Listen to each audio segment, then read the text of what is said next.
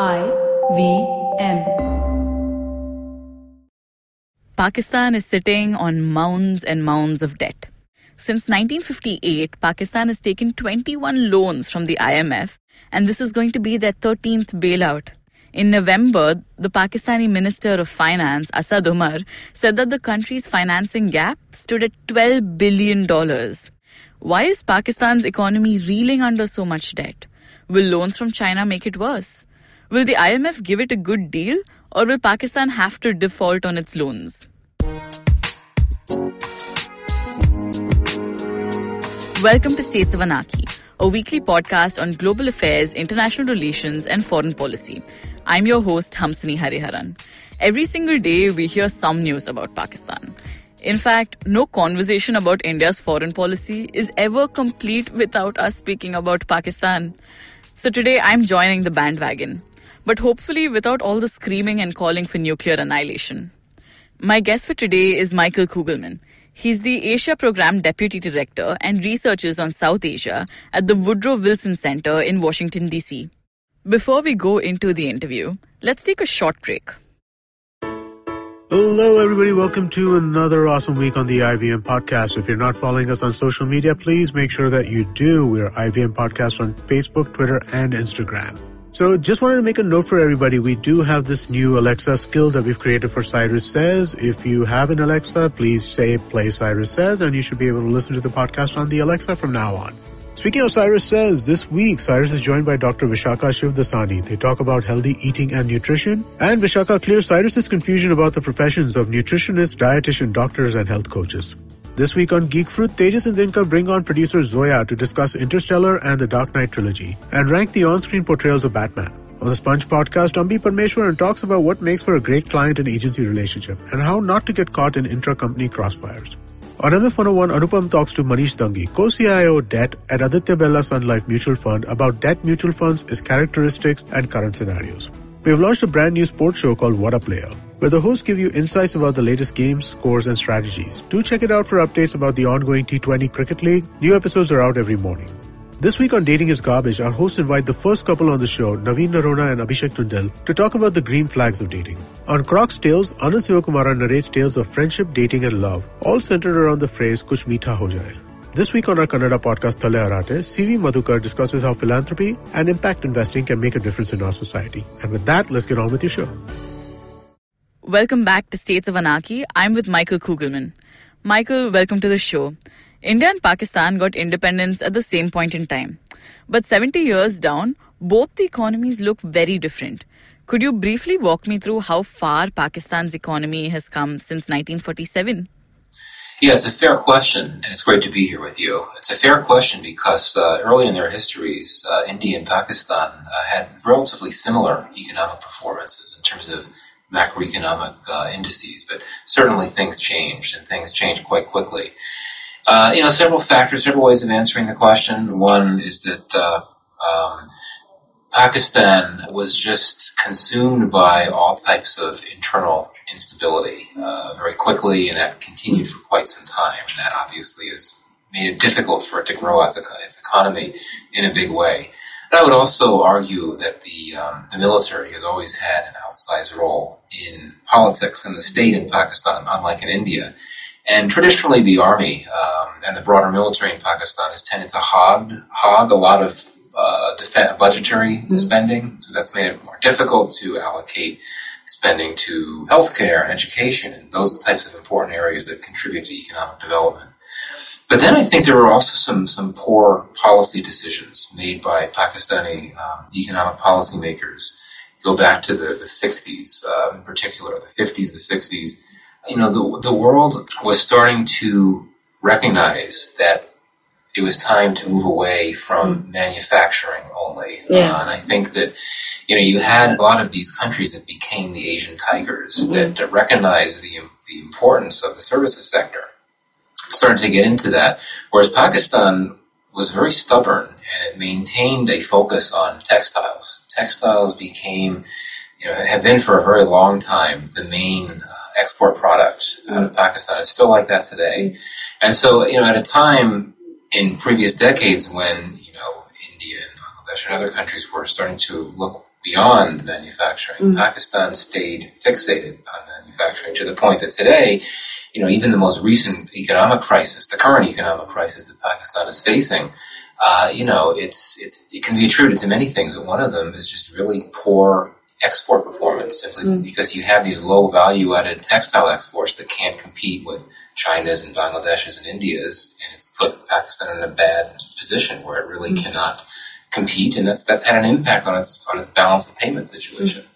Yes, and this is true that for many years Pakistan has depended on outside sources for financing, certainly military assistance, but also economic assistance. And you look at the variety of countries that have contributed to that in different ways. The obvious ones that come to mind first are the United States, China, Saudi Arabia, but there have been others as well. And I think that many economists in Pakistan have long recognized that it's not necessarily the most sustainable economic strategy to be so dependent on foreign financing, foreign aid for so long.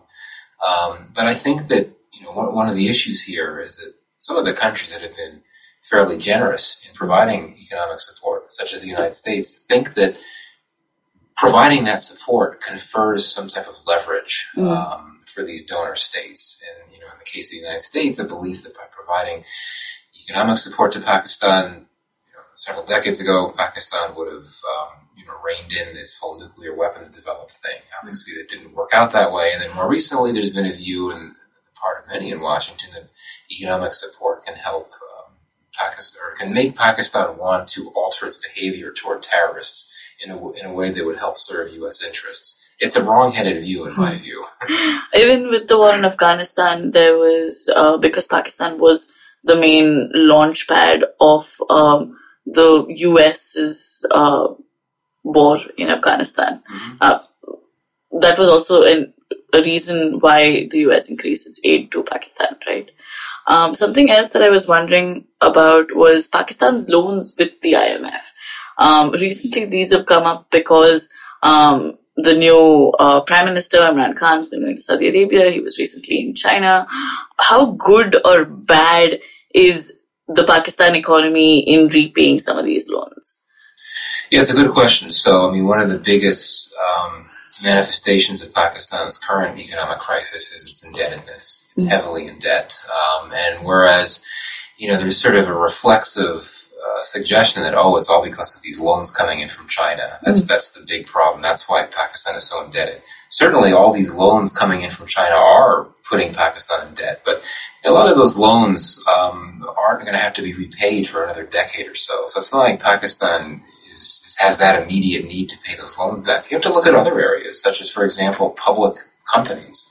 You've got a number of public corporations in India, in Pakistan, such as its airline, Pakistan International Airways, Pakistan Railroads, this Steel Mills Corporation, several very infamous public companies that have just been struggling for many years. They're heavily, heavily in debt. And you look at the figures that the Pakistani government itself puts out, the debt of some of these public companies has skyrocketed by more than 100, even 200% over the last few years. So this is where the big problem is. And so, yes, Pakistan is having a huge problem paying back its debt. And this is one reason why, it's decided to go back to the IMF for the umpteenth time. And, as I'm sure you can imagine, it's never particularly popular politically for Pakistani leaders to go to the IMF. That's particularly the case now under the government of Imran Khan, simply because this is a government that has projected a particularly strident anti-West position. And this is the Prime Minister, Imran Khan, who, the day after the election, the end of July, which his party won, he made a speech to the nation in which he said, we are going to become an Islamic welfare, our economy is going to become an Islamic welfare system. So if that's true, and if the idea is to move toward that, whatever that means, and we can discuss what that means, the optics of going to the IMF the optics of going to a preeminent Western financial institution, beggar bowl in hand, optics are suboptimal, to say the least. But yeah, I think Pakistan recognizes that in an ideal world, it would not go to the IMF. It would try to simply depend on the largesse of its main supporters, which these days are not the United States, but Saudi Arabia, where, of course, it got a $6 billion aid package, and China, where it's hoping to get some money. But I think Pakistan understands that even if it gets aid packages from its best friends, it's not going to be enough, given its extent of indebtedness, given the severity of its balance of payments crisis, that it is going to have to go to the IMF and ask for something. Even if it's not the 10 to 12 billion originally envisioned, it'll still have to ask for something. All right. So before you explain to me what an Islamic welfare system is, That's right.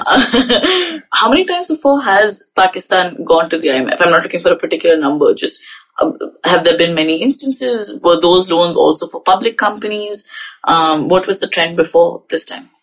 Yeah, well, it's a case of deja vu all over again. To be very candid, Pakistan has gone back to the IMF many times. Well more than 10 times, probably a dozen, and it's really the same thing playing out. I mean, Pakistan suffers from these same balance of payments crises every few years. Indebtedness goes up every few years. It's all because of these bad economic policy decisions, like not having good, well-performing exports.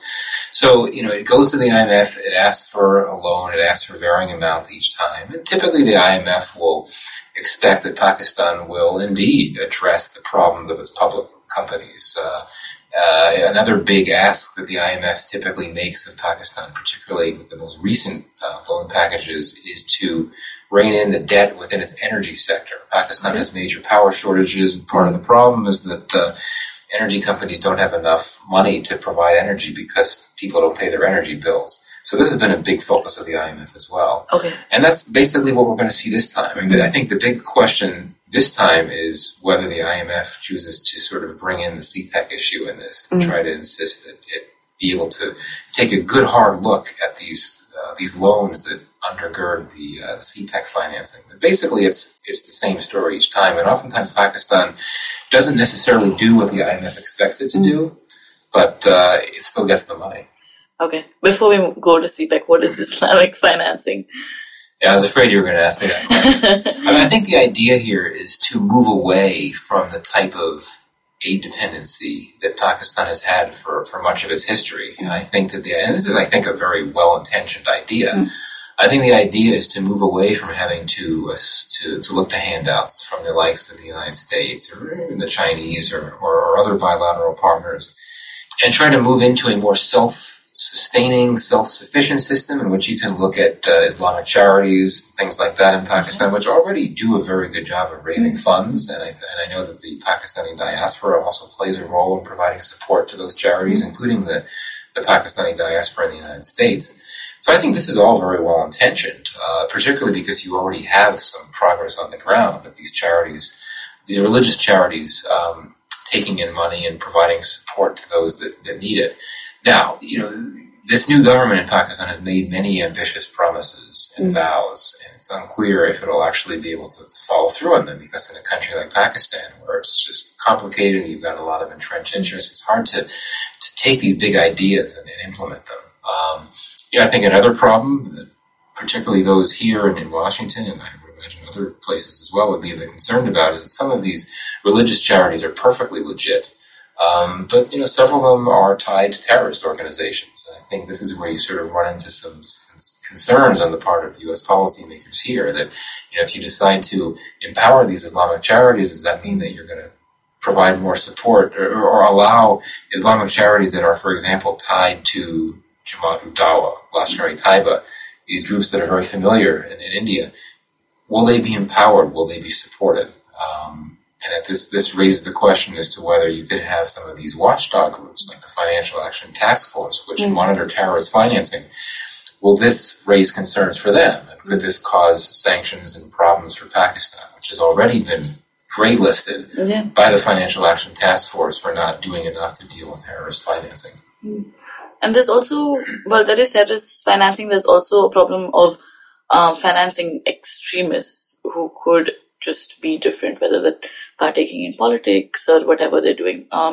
Is this change or pivot to an Islamic welfare system also indicative of the fact that more Wahhabism could be coming into Pakistan? Well, it's a fair question. I don't want to get ahead of myself. Again, I don't want to generalize too much.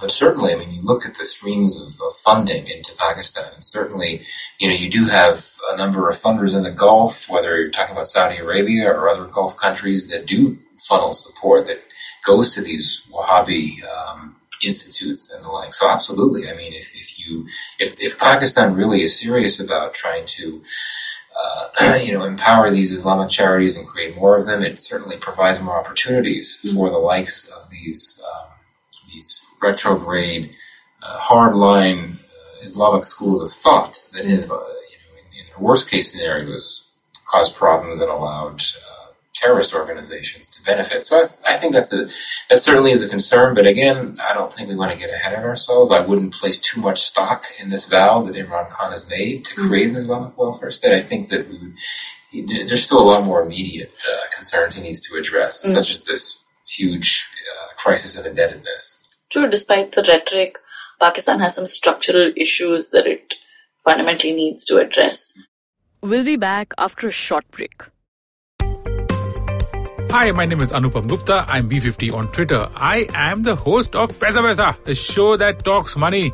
On my show, I speak to experts from every field of money and finance, from stock markets, equities, debt funds, credit cards, life insurance, every possible area of money and finance that you can think of. We even did an episode on cryptocurrency. I've got fantastic guests from mutual funds to personal finance experts everywhere. Robo-advisory, startups, just name it, we've got it. At Paisa Vaisa, we help you make smart decisions about money. You work hard for money. Now make your money work hard for you. New episodes out every Monday, and you can listen to my show on the IVM Podcast app or any other podcasting app that you have. Paisa Vaisa is brought to you by Paytm Money. And we're back after the break. Moving on to CPEC, the China-Pakistan Economic Corridor. There's been a lot of wariness around the project, presumably from the Indian side. But what is CPEC? What does it envision to do? So CPEC, first off, of course, is the China-Pakistan Economic Corridor. It's a component of the broader Belt and Road Initiative, which we can get into if you like. And so the idea is to build a lot of infrastructure in Pakistan. That's basically what it comes down to. It entails Chinese investments in new roads, railways, building up this port in Gwadar and Balochistan in the southwest Pakistan, building more power plants, putting more electricity on the grid. So the idea here, there are several objectives that China has. One of them is basically to further its goal, its broader geostrategic goal of hastening access to far-flung markets in order to feed its rapidly growing economy. But of course, the flip side of this, the other goal of China is to expand its global footprint and expand its global influence, particularly as its star continues to rise as a power and a future superpower. So those are China's objectives. But I think that for Pakistan, Islamabad sees benefits here. The very goals that CPEC is meant to serve are the very goals that Pakistan has, and the things that China is trying to do are fill in gaps in Pakistan's own economic development. So, for example, bad infrastructure has always been a really serious concern in Pakistan. Its roads are in very poor condition. You hear all these stories about trucks trying to bring produce, fresh fruits, vegetables from one area to the other, and with the road problems, they get stuck, and then all the products go rotten. So it's an issue right there. Power generation is a big concern. Pakistan has suffered from a major energy crisis over the last few years. So what I'm saying here is that for Pakistan, if all this works out, there could be very significant benefits, and that its infrastructure could improve, its energy security could improve, and with that comes more prosperity and more stability, which is where outcomes that no reasonable actor, whether we're talking about India or the United States or anyone else, should have any issue with. That's true. I mean, it's great that Pakistan's national economic interests are in line with what the project wants to do. But what are the major concerns that other countries have? What are concerns that people within Pakistan have?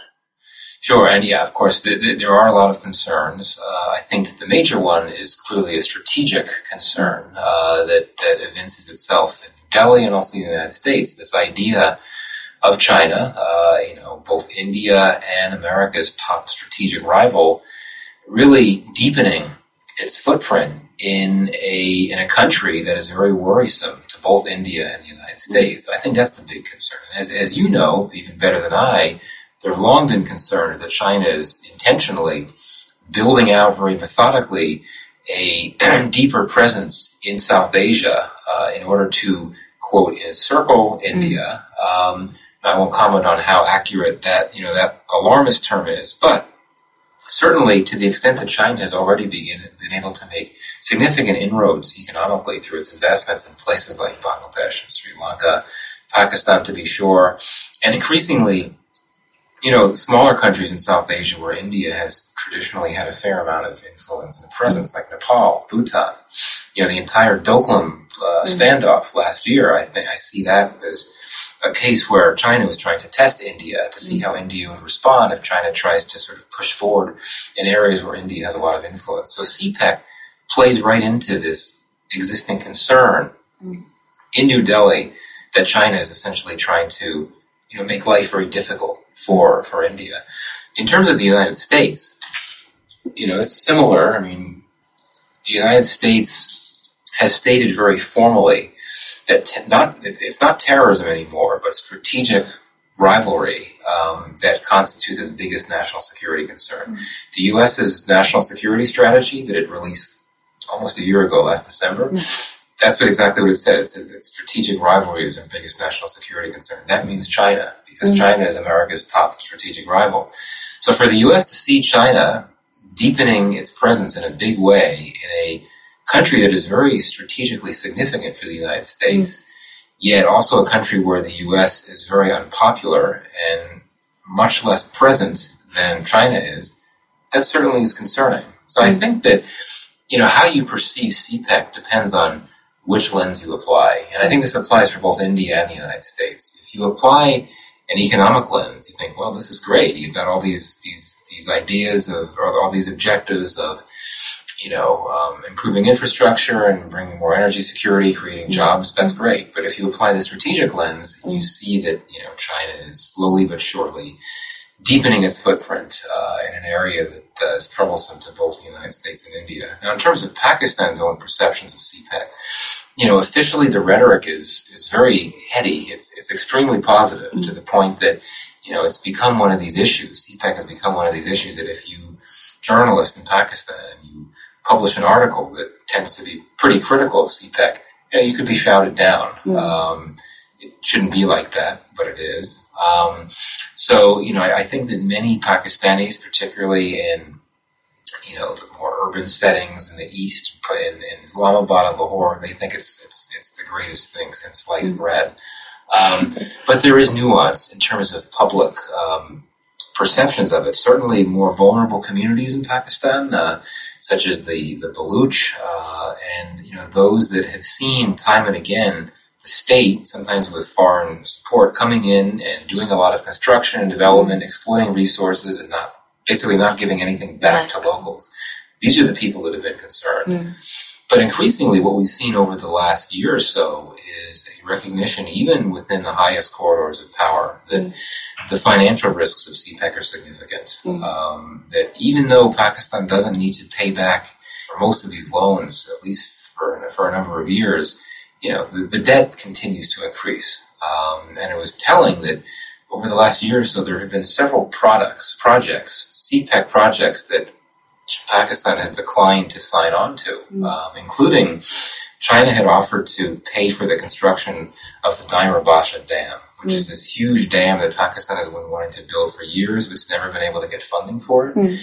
But basically, it concluded that China's financing terms for Nairabasha were not favorable to Pakistan, and it walked away, which is a pretty big deal, given all the trouble getting financing for this dam and given the extent of Pakistan's water shortages.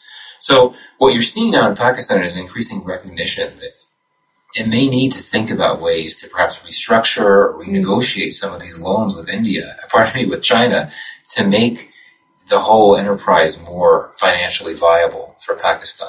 And I think that if Pakistan gets a loan from the IMF, I think the IMF will, it will need to look at all of these CPEC loans as they are now. That could create an opportunity for Pakistan to try to talk to China about negotiating better arrangements that would be more viable for Pakistan. Yeah, I remember reading something about a digital CPEC, which is Pakistan builds Wi-Fi and I think security cameras and lots of things. Yeah. Something that I also remembered reading about earlier this year was a clash between some Chinese construction workers in Baluchistan, I think, who were drinking and something happened and then they clashed with some locals in the area. So is there such a fear that if Pakistan is looking to look at something that is, if we can debate Islamic welfare, and China is a state that fundamentally doesn't have a religious backing of some kind, what about cultural perceptions between the two countries? What do you think of that? Yeah, that's a great question. And Pakistan and China are very close. So I think China gets a lot of passes from Pakistan. It's allowed to do things that Pakistan and its people would simply not allow for. So, for instance, the idea of the United States, opening up restaurants and newspapers and all these things in Pakistan, it wouldn't work. But it's remarkable that as CPEC has developed, as the investments have increased, as you have more Chinese laborers coming into Pakistan to, not just laborers and managers that are coming into Pakistan to sort of implement these projects, it certainly has some very interesting cultural impacts that I think for many in Pakistan aren't a big deal because China is so popular, but others, are increasingly concerned. I mean, I think there is this concern about how China is just casting a longer cultural shadow than it had before. I mean, the fact that in some public schools in some parts of the country, Chinese has become a mandatory language for kids in the 4th or 5th grade. And the fact that you've had so many Chinese media outlets, particularly Chinese language newspapers that have opened up.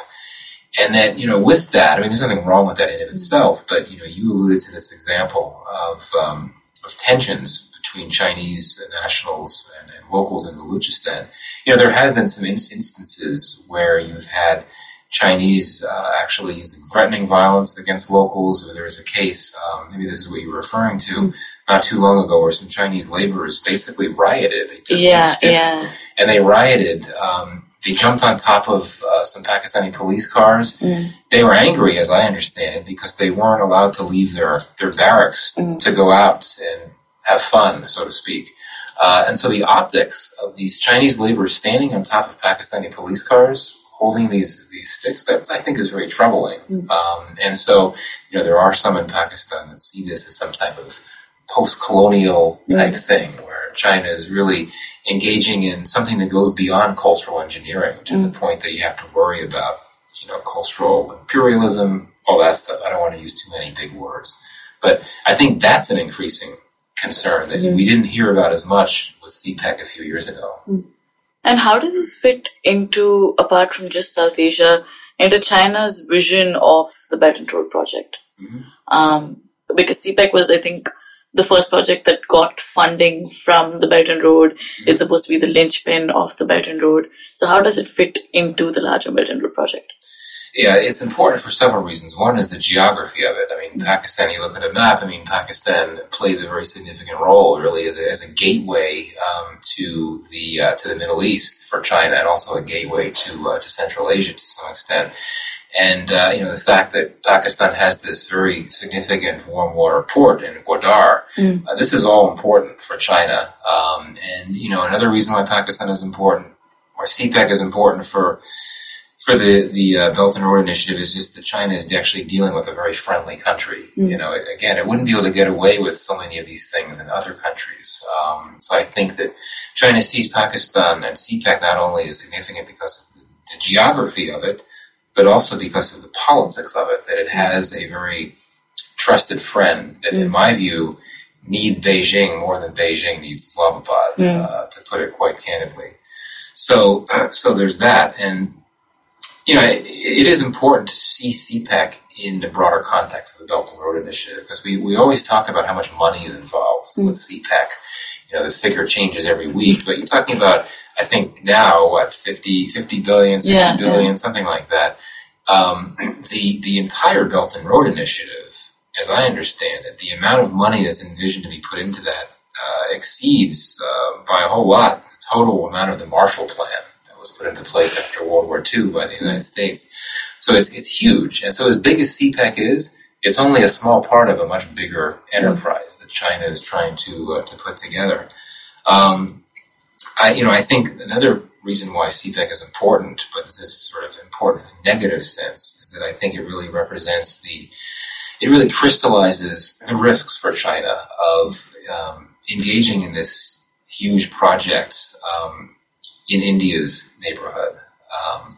As you probably know, India hasn't said all that much officially about its views about CPEC, but it has come out very formally one time before this meeting on the Belt and Road Initiative in Beijing. It came out very formally, said that it was not going to send a representative there, and then it basically laid out a sovereignty justification. It said that we cannot support these connectivity projects that violate sovereignty. And of course, what it was referring to is the fact that CPEC is envisioned to go through Gilgit-Baltistan, which, as you know, is a region of Kashmir that's administered by Pakistan but claimed by India. So to the extent that India has any type of formally expressed opposition to Belt and Road Initiative, it's CPEC. It's not BRI on the whole.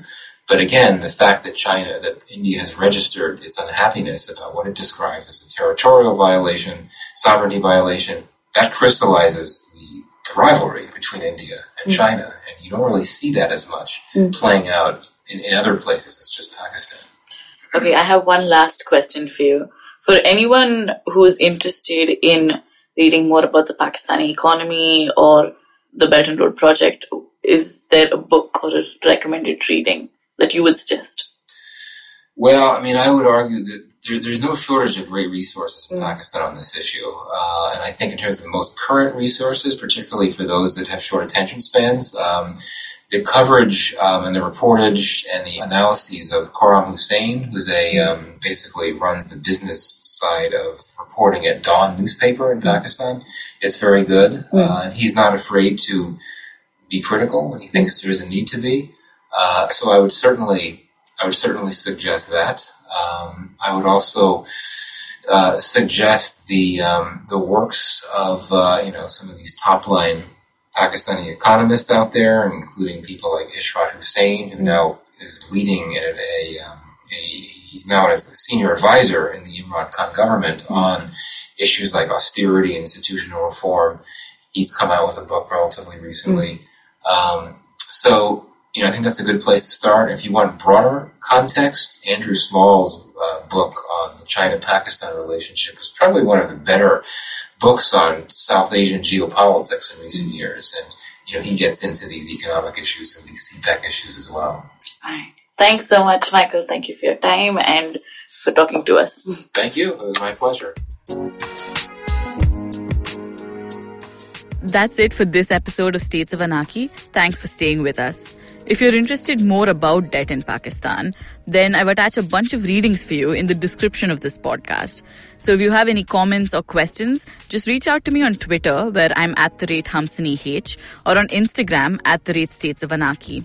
You can listen to States of Anarchy on the IVM podcast app, website, or wherever you get your podcasts from.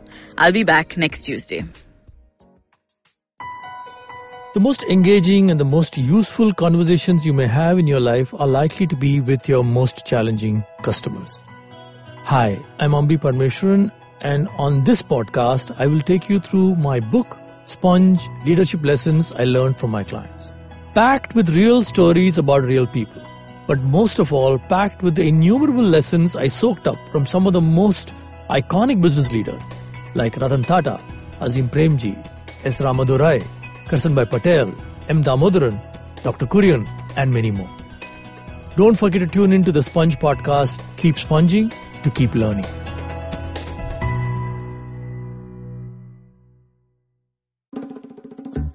Hey, this is Shidaditya. And I'm Amit Doshi. And we host Shunya One. It's a really fun podcast where we talk to some of the best entrepreneurs in the country. Yes, talking about everything from their startup challenges to what they're building and all the future of technology right here. So catch us on the IVM Podcast website, app, or wherever you listen to your podcast from.